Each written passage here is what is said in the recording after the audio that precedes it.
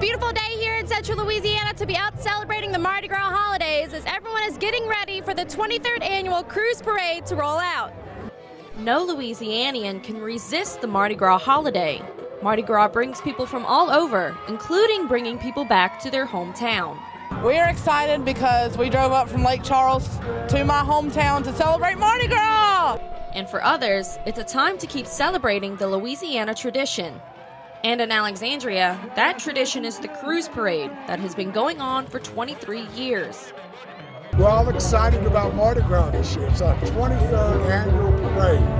I was raised here. My dad's a doctor here, so I've been coming to this parade since I was way little, and now my niece and nephew will be here in a few minutes. One of them's 2, one of them's 1, and I'm ready to Family tradition. Yeah, ready to start another tradition yet again. The parade featured 24 floats, along with Grambling State University as their lead band. Everything from beads, stuffed animals, food, and dancing.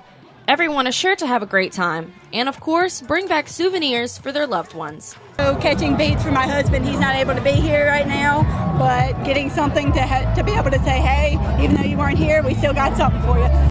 In Alexandria, Happy Mardi Gras! Happy Mardi Gras! Taylor Rubach, ABC 31 News.